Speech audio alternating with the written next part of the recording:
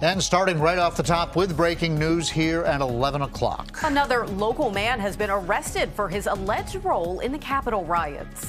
Good evening, and thanks for joining us for 10 News at 11. I'm John Carlin. And I'm Brittany McGraw. Federal investigators made the arrest today in the Elliston area of Montgomery County. 10 News reporter Shane Dwyer explains how online tips and pictures at the Capitol helped them track him down.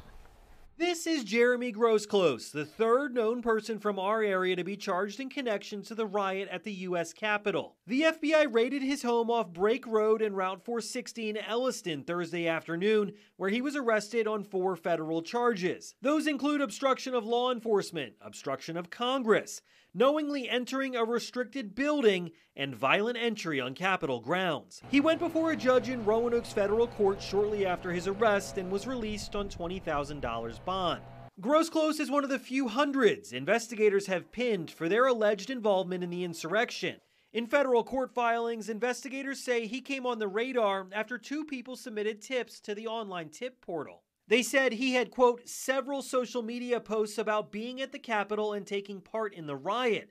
He posted a picture of blood and said he was present when the female was shot, but took it down. Investigators then compared these known photos of Grosclose with other pictures and security footage the day of the riot. They believe this to be him wearing a distinct red and black jacket. The FBI says they found Grosclose and his distinct outfit in at least 18 different video clips from inside the Capitol building. That includes this security footage of a group of what they say is intruders trying to prevent a security gate into a restricted area from closing. They say Grosclose and others used their hands to lift the door as it was trying to go down. They made it inside, and police say Grosclose joined others, throwing objects at Capitol police officers, and was in the Capitol for more than 2 hours. In its closing details, the FBI shared that it tracked Grosclose's phone after the fact, and it put the device inside the Capitol during the riot.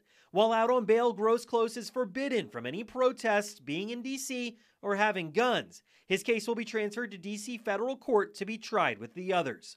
Shane Dwyer, 10 News, working for you. And we did talk with Grosclose a short time ago by phone. He had no comment on his pending case other than God bless America.